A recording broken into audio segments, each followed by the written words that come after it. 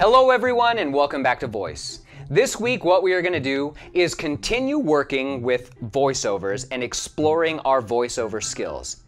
But what we're going to focus on are crescendos.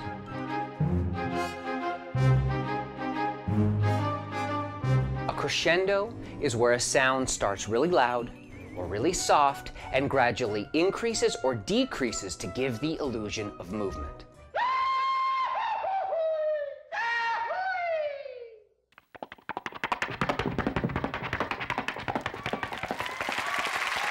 Crescendos are used all the time, and with your acting, especially in voiceover work, what you can do is create depth within your world. So let's say you're telling a story and somebody falls, but they're falling off of a cliff. Ah! Well, your crescendo is what's making that sound work and making that sound possible. But maybe it's about something moving across the space. Shoo! Shoo! There are different sounds that are used. I'm using my vocal instrument to create a different sound, and that sound is creating a different picture in my audience's mind.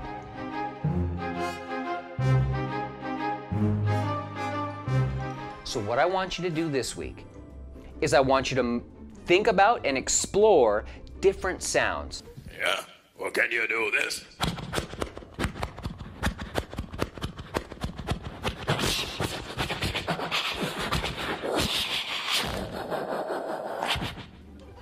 And what we're going to do is we're going to start with just movement. Something moving from this end to this end. And I want you to, or moving from far to near.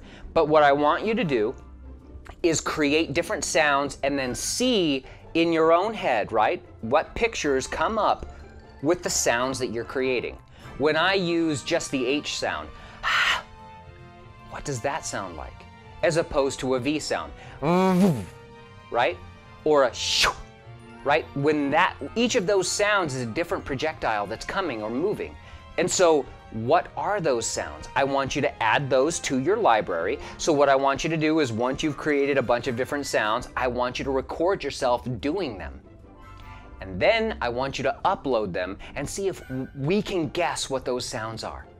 I want you to sit down and listen to your classmates and their crescendos, and I want you to listen to them and see what images pop in your head. And then I want you to continue exploring your own vocal instrument. So we've gone through efforts, and now we're going into crescendos, and each of these are creating an imaginary world that your audience can step into and fully inhabit. And you're doing all of that through your voice. All right, everyone, I can't wait to listen to your recordings, and I'll see you soon.